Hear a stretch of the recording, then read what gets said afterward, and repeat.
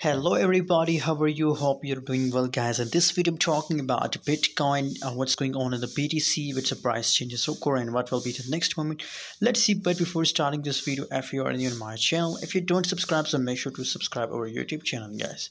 So you can see here, if we see the Bitcoin price chart, it's a 4-hour time period price chart.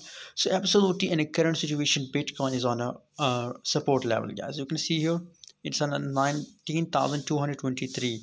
It's a support level. So obviously now it's big possibilities for BTC that it make a bounce back with this support line, guys. So you have to wait for the confirmation here, and after that, guys, possibilities for Bitcoin that it will pump, guys, because obviously it's on now on a support level. So big possibilities that it will pump, guys. It will pump, and after testing the highest price 20,385, now it's again falls from last 2 days, guys.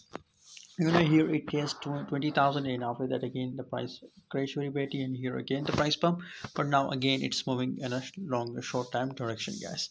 So you have to wait for the confirmation. I recommend to hold Bitcoin if you have, and our target is next target, as you can see, the resistance is 20,000. So same, my resistance is high, guys. I hope it will pump. Thanks for watching. See you in next video.